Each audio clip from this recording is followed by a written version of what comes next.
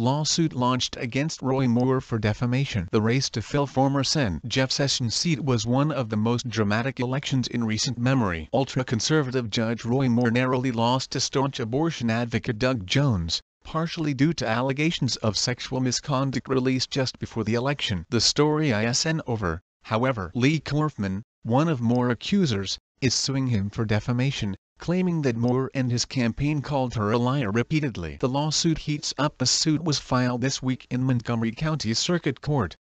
Moore's accuser says that the judge's remarks about her were both untrue and defamatory. In a written statement to AL.com, Corfman explained, "Mr. Moore sexually abused me when I was only 14 years old. Then he and his campaign called me a liar and immoral when I publicly disclosed his misconduct. They ignored my requests to stop attacking me and to acknowledge the truth. Just last week, after the election, they filed a lawsuit in which they once again called me a liar. By this lawsuit, I seek to do what I could not do as a 14-year-old old Mr. Moore and those who enable him accountable." Moore has denied the allegations repeatedly, but accusations from multiple women eventually ended the judge's bid for a Senate seat in a too-close-to-call race. Corfman is not requesting monetary damages.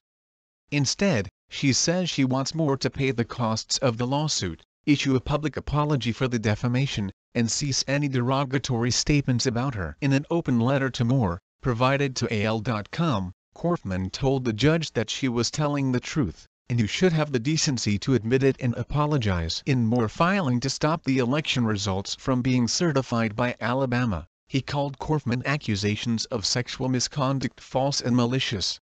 Corfman cited that as only one example of the ongoing defamation. The right trips over itself in its effort to support Moore against what they saw as spurious allegations. Some conservative websites joined in on the negative press about Corfman. PolitiFact pointed out that Breitbart and Gateway Pundit both claimed that Corfman forged the signature in her yearbook that she claimed was from Moore. Gateway Pundit called Corfman nothing but a fame-seeking fraud. Those claims were false.